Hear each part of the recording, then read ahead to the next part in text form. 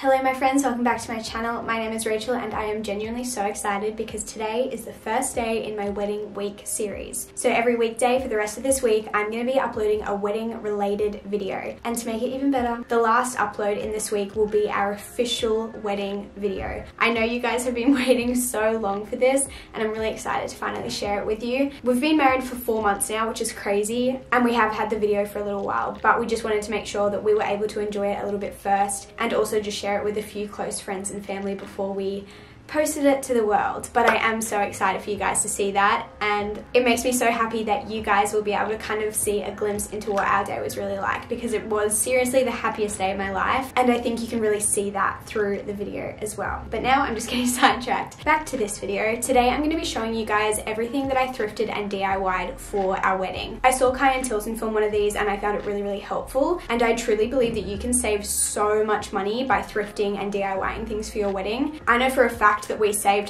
thousands of dollars by doing things the way that we did, so of course I want to share those tips with you. So I do have things that I thrifted for our wedding that we used at our wedding, but I also have things that I've thrifted just in general that I think you could use at a wedding. So let's start off with the things that I used at our wedding. The thing that I thrifted the most of was definitely glass jars. Just to put things into perspective, we had 3 really long tables at our wedding, and originally I was planning to have like greenery all down the center of those tables, and I got a few quotes for how much that would cost to get that professionally done by a florist, and all of the ones that I spoke to had like cost per meter, and they were all around like the $30 mark, and all of our tables were over 10 meters long. And then if you included the bridal table on top of that, it was going to cost us over $1,000 for just the greenery going down the center of the tables. And for us, a big deciding factor in terms of whether we wanted to spend the money on things or not for our wedding was, will this make someone's experience at our wedding better? And for me personally, I just didn't think that having leaves in the middle of a table would make someone enjoy my wedding more. So we went back, we replanned,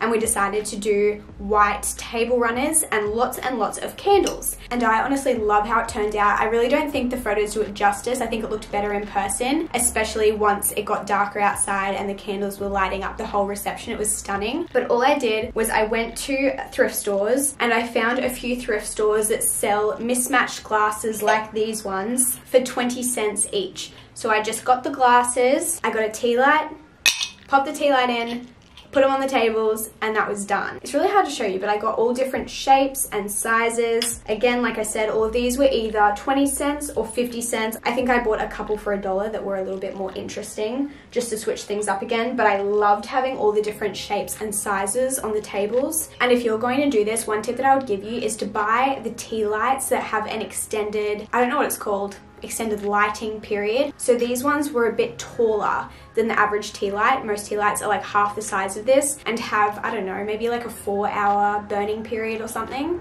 I don't actually know, 2 hours maybe, but I'm pretty sure I got the ones that had like an 8-hour limit. So these weren't lit until like 4 or 5 p.m, but that meant that they wouldn't burn out for the rest of the night. So that was a really great tip. And yes, it was a little bit more expensive, but tea lights are so inexpensive. I think it cost me $10 for a pack of 100, maybe $20. I don't know, but it was just way more inexpensive than our original plan. I would say our wedding theme was very simple, very minimal, very clean looking. That was the aim. One of the reasons why we went for that style was because it kind of just suits our personality. We're not super boho, we're not super rustic, and having a really simple, clean, minimal looking style just suited the style of our wedding, our venue, everything very well. But the second reason we did it that way is because it is way cheaper to have a minimal style, because you just don't need as many things. So we just had white table runners, which I'll explain in a sec, and the candles, and that was it. I had a range of tea light candles and bigger pillar candles, and all of the pillar candles that I used were actually borrowed from my friend Gabby, who had been married pretty much exactly a year prior to me. But since her wedding, she's actually been able to borrow them out to other people. I know she borrowed them out for a 21st. Obviously I used them for my wedding.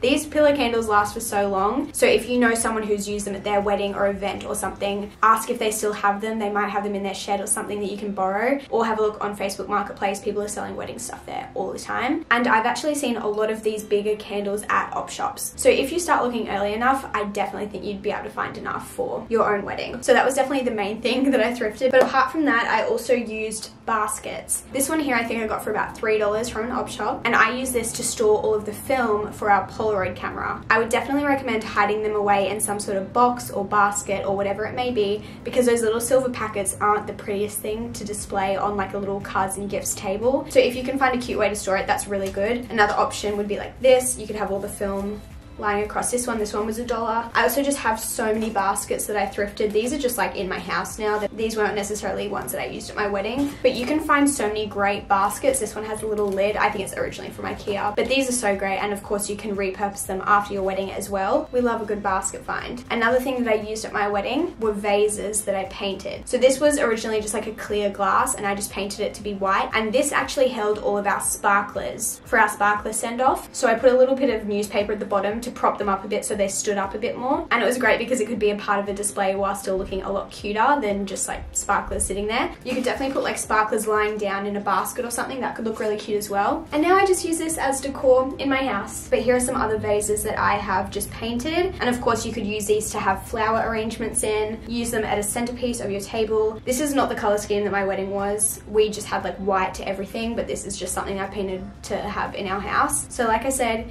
you can use it for your wedding, but then you can use it in your apartment or your house afterwards, and I love these. This is another cute piece that I thrifted a couple years ago, and this could definitely be cute decor or even just functional at your wedding, depending on how DIY you're going. Our wedding venue was very inclusive, so I didn't have to shop for things like glassware, napkins, cutlery, all of that sort of stuff, but those could also be found at op shops as well. I think those are all the thrifted things that I used at my wedding, but I want to show you a couple other things that I have thrifted either since then or before then that maybe I didn't need at my wedding, but I think you could use at yours. First things are these glass, they're not a canister, are they? I forget the word when they're meant for alcohol, but I think these could be beautiful as centerpieces or just decor pieces in your wedding. This one has a little lid, but you could take this out and put flowers in there too. You could paint these if you wanted to as well. It just depends what kind of look you're going for your wedding. Photo frames are another great thing that you can find at op shops. I've seen a lot of people at weddings or engagement parties like to display like photos of them as a couple. We didn't do that, but I've seen a lot of people do it, and definitely a great way to save money. Another thing that I find at op shops all the time are just little trinket bowls and things. I don't know how to explain it any better, but I have this beautiful wooden one, another little wooden one. I just use this to store jewelry now, but of course you could use this to either store your jewelry on the day of the wedding or as little photo props when they're doing like the little details shots. That could be really cute. I have this little wooden one. I have this little ceramic one. I think the colors in this are really beautiful and really suit the whole like boho, dried flower, huge theme at the moment. And this kind of style is like everywhere in op shops in Australia. So those are definitely really great pieces that you could get if you're trying to save money but want kind of like nice trinkety kind of bowls or things. I'm sure you could use them for many other things as well, but those are the main things I thought of. Moving on to the things that I DIY'd. I haven't actually filmed it yet, but I think there will be a video coming later this week that will show you how I DIY'd some of these things. But I just wanted to show you the things that I DIY'd because I think it could give you guys inspiration for things that you can DIY. Maybe you didn't know you could DIY it, but it's really easy, whatever it may be. So let me show you those. First thing I will say is I didn't have a Cricut machine when I got married. I got one afterwards, but if you do have a Cricut machine, you could do literally so many DIYs with that for your wedding. It will be so helpful. Do I think it's worth buying a Cricut machine just for your wedding? Potentially. I'm being dead serious. Yes, Cricut machines are expensive, but wedding signs and wedding things are very expensive also. So yes, you could save money in the long run, but I do think it's worth weighing it up and kind of figuring out how many things you want to DIY, and if you have enough, definitely go for a Cricut machine. But I did not have one at the time, so let me show you some of the things I did. Firstly, we have this little sign. This was a $3 sign from Kmart. I stained it with a wood stain that I already had to stain some of the other signs that I did, and I just wrote over it in a white pen in calligraphy. To be completely honest, don't love how this turned out. I think I could have done better. I didn't actually end up using this at the wedding.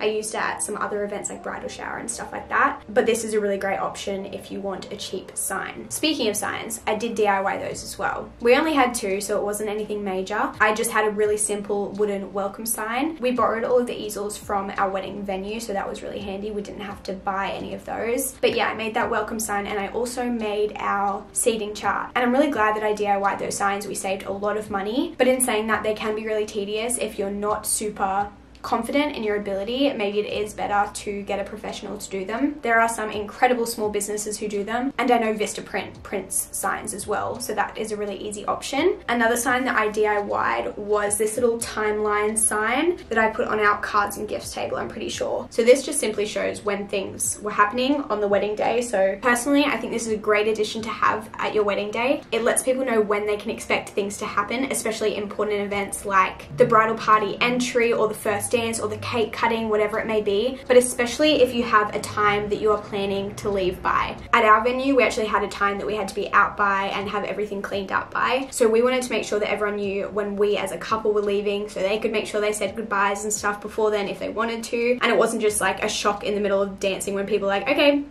the bride and groom are leaving now, see ya. So I think that's a really great tip. I just made this on Canva, printed it out at Officeworks on nicer paper, and framed it in a, I don't know, $10 Kmart frame, maybe $8. Whole thing total definitely cost me under $10, so definitely a really cheap way to do that. And I just used the same fonts and stuff to make a little sign for our bar, just to let people know which drinks were under our bar tab, so they could obviously enjoy those. Another thing that I DIY'd were our table numbers. These were super simple. This was just a white glass frame that I got from Target. I don't think they sell these exact ones anymore, but I'm sure you could find something similar if you're wanting one. And then I just printed out the writing and taped it to the back of the glass. I went over it in a white paint pen and it was all done. So we had 3 of these just for our really long tables, and I think they turned out really professional looking, really nice looking. Very happy with those. I also made personalized hangers for all my bridesmaids. This is actually one that I made for my friend Beck's wedding when I was part of her wedding, and I used my Cricut machine to cut out the name on this one. So that is what it can look like if you have a Cricut.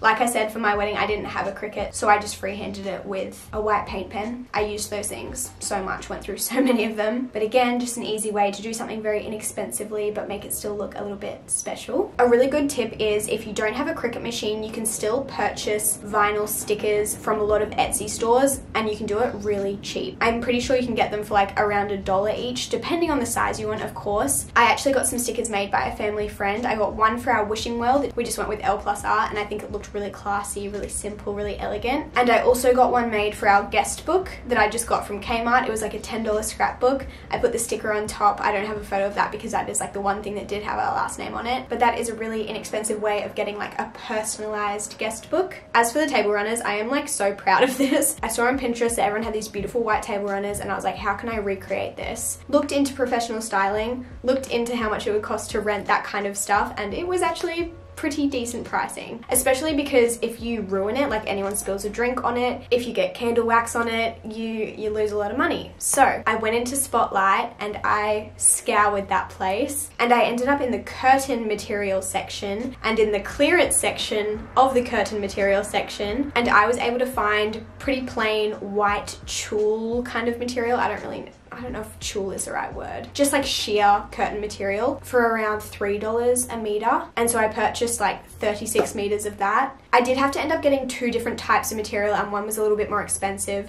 because I didn't have 36 meters of the like clearance one. And so I think in total it cost me $100 and something, which was way cheaper than I found anywhere else. And it was perfect. It looked amazing. I actually had one of the staff members from my venue who obviously like see hundreds of weddings, and she was like, oh my gosh, where did you get these table runners from? And I was like, oh, clearance section at Spotlight. And she was like, you do not realize how much money you've saved and how similar it looks to the professionals. And I was like, thank you so much. That is a huge compliment. For those asking, I do not have those table runners anymore. I've had a few DMs about it. I'm sorry. I've already passed them on to someone else, but I'm sure you could do something very similar for a very similar price point. I also DIY'd all of our little like place cards that had people's names on them. I just wrote on them in calligraphy. To be honest, I feel like we could have done this a little bit cuter. I've seen so many really cool ways that people do it now, but if you want to do it really inexpensively, that was a great way. I just bought the place cards from Officeworks for like $4 for a pack of, I don't even know, 50 or something. And all of the menus that we had on everyone's place, we ordered them from Vistaprint, really inexpensive, looks so professional. And I just went out to the flower markets the day before the wedding and I bought like 2 big bunches of olive branch, and my bridesmaids and I just cut that up the night before the wedding. So everyone had a little piece of olive branch on their place where they were sitting, and I feel like that really tied in the greenery. So although I didn't spend $1,000 on the greenery that went down the tables, I feel like we still got the effect we were looking for, which I loved. Okay, I feel like I just talked for 3 hours, but that is everything that I have to share with you guys today. I hope this was somewhat helpful if you're planning a wedding or even just any kind of other event. If you're getting married anytime soon, I would definitely recommend just checking out all of your local op shops. Just go every like week or 2 weeks and just see what they have, because you can find some absolutely incredible deals. And like I said, we saved thousands of dollars by not doing professional styling and just thrifting everything, DIYing everything, and I think it still turned out absolutely stunning. If you want to see any of my wedding prep videos or any other wedding related videos, I will link the playlist down below. Otherwise, I'll link the videos if I can't do that. If you haven't already, make sure you subscribe so that you don't miss any of the other wedding content that is coming up this week, especially that wedding video. I know you guys are going to be so excited about that, and I'm so excited to share it with you. But anyway, I hope you guys enjoy the rest of your day, and I will see you tomorrow with another wedding related video. Goodbye.